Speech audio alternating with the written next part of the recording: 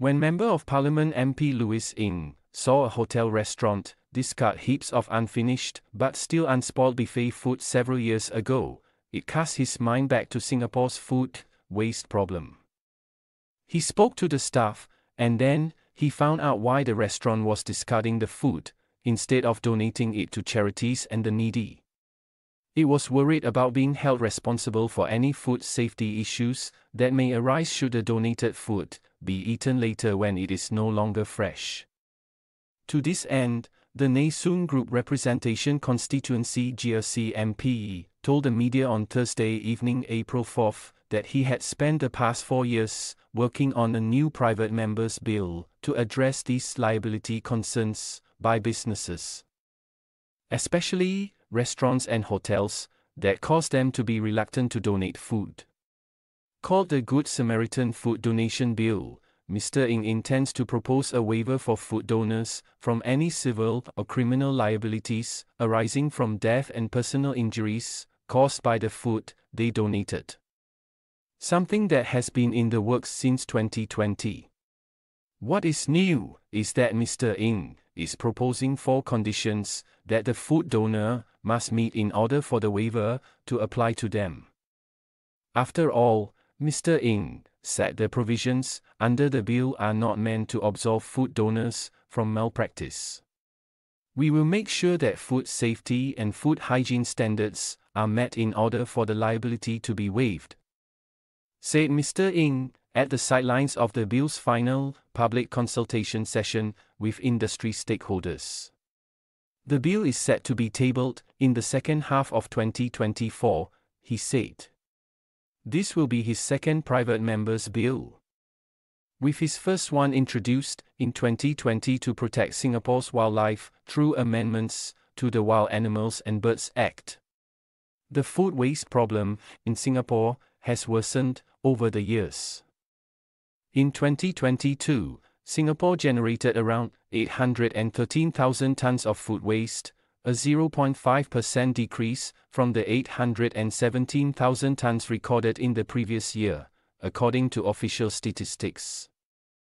However, the amount of food waste generated has grown by almost 30% over the past 10 years, and with a growing population, these numbers are expected to rise further. According to the United Nations 2023 Global Report on Food Security and Nutrition, Singapore has seen an increase in food insecurity. The prevalence of moderate or severe food insecurity in the population rose from 2.8% in the 2014 to 2016 period to 6.6% in 2020 to 2022. Food insecurity is the condition in which individuals or households do not have reliable access to sufficient quantities of affordable, nutritious food. Mr. Ng said the food waste statistics are alarming, adding that most food that is thrown away is still edible at the time. Part of the problem is not just inedible food being thrown away. A lot of these foods are actually edible. At the same time, there are people who are starving and food insecure, but we are throwing all this food away.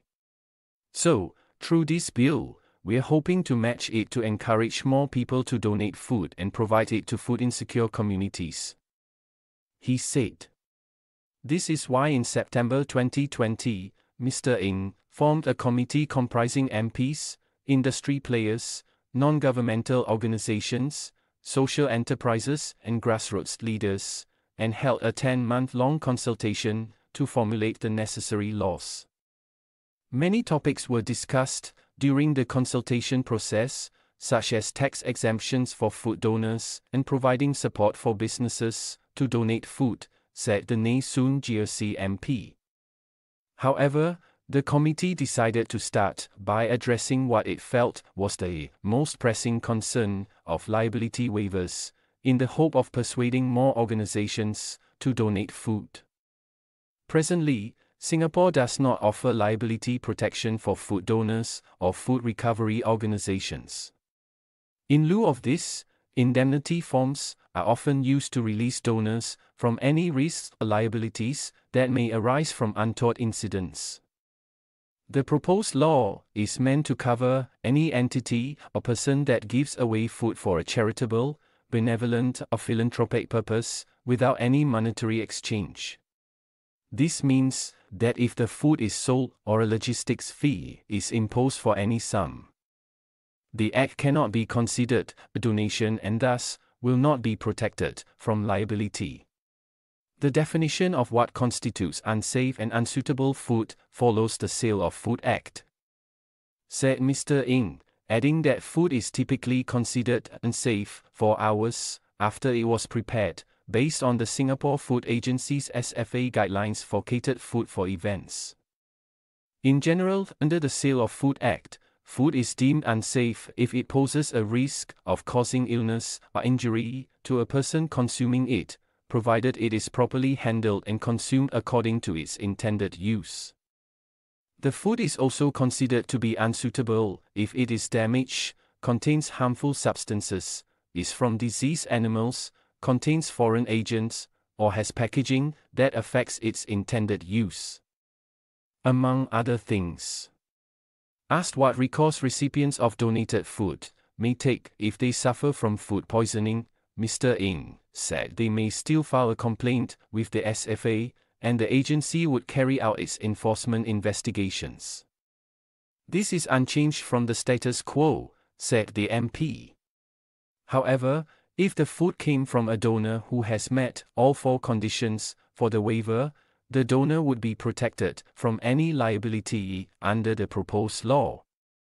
What this means is that from the onset, recipients of food donations bear any risk of consuming donated food, given that they had been informed by the donor about food safety, such as the time limit for the food to be consumed. But should the authorities investigate and uncover a food safety issue when the food was donated, then there wouldn't be a waiver of liability because of the first condition, which says the food must not be unsafe or unsuitable, said Mr. Ng. For example, if this complaint goes to NEA, National Environment Agency, they go to this restaurant's kitchen and find rats and cockroaches, then the first criterion would not be met.